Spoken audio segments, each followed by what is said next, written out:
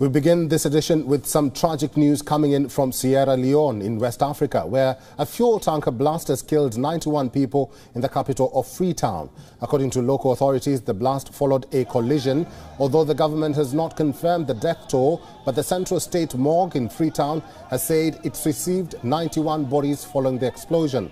As per the mayor of Freetown, majority of the victims are those who had thronged to collect fuel from the damaged vehicle, adding that the veracity of the incident is yet unclear and the search and rescue operations are still on.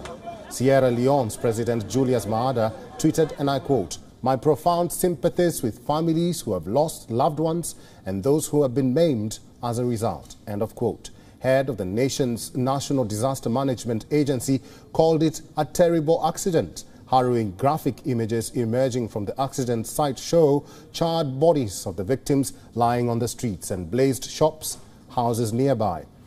The government has promised ex gratia for the victims of the inferno.